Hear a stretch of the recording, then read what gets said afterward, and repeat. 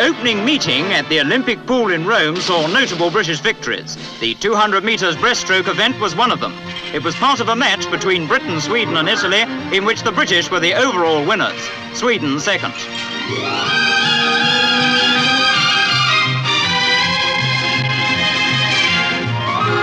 The breaststroke race soon resolved itself into a contest between two English girls, Anita Lonsbrough and Christine Gosden. They soon left the others behind. Anita swam like the champion she is.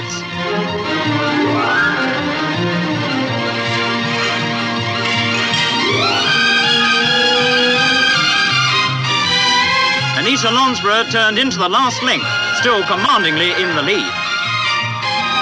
Miss Lonsbrough won in 2 minutes 55.2. Let's hope that she and other British top-notchers stay in form.